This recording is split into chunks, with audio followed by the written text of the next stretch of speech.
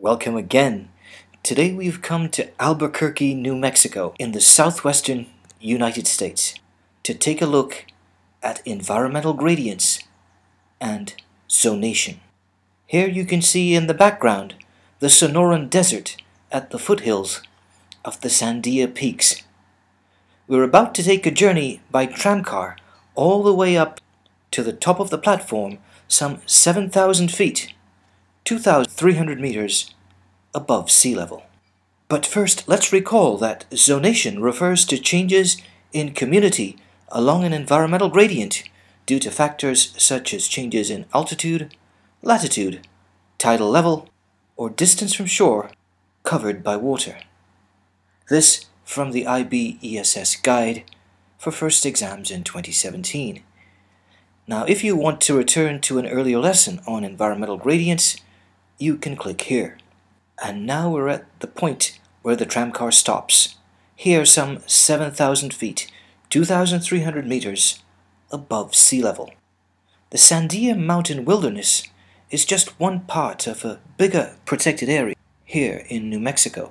And as we get into the tramcar to descend some 5,000 feet or 1,600 meters, the temperature will drop by about 20 degrees Fahrenheit, or about 12 degrees Celsius, as we descend to the city of Albuquerque. The time is 7:25 p.m., and here you can see with this thermometer, the temperature in Fahrenheit is about 64 degrees, just about 18 degrees Celsius.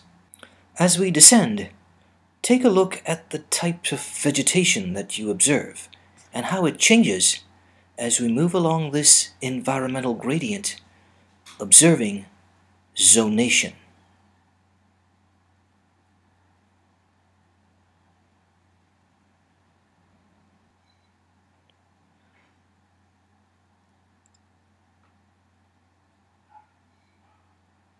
Spruce and firs give way to ponderosas.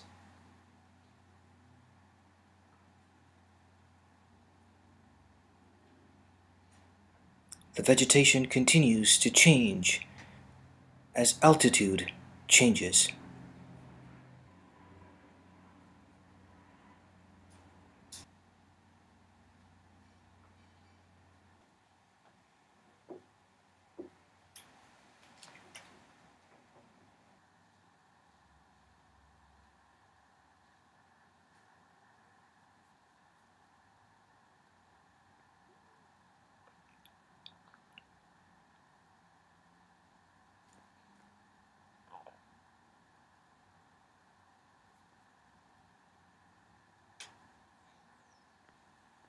As we approach the end of the journey, it is clear how the vegetation has changed.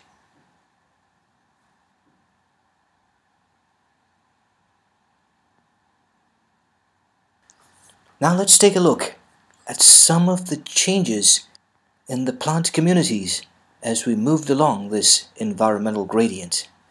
With the change in altitude, there were changes in temperature and precipitation. At the very top of Sandia Peaks, we find spruce trees and fir trees. Towards the middle, we find ponderosa pines, and as we approach the Sonoran Desert, we find creosote bushes and prickly pear cactus. These are just some of the kinds of vegetation that you would find along this environmental gradient as we observe zonation.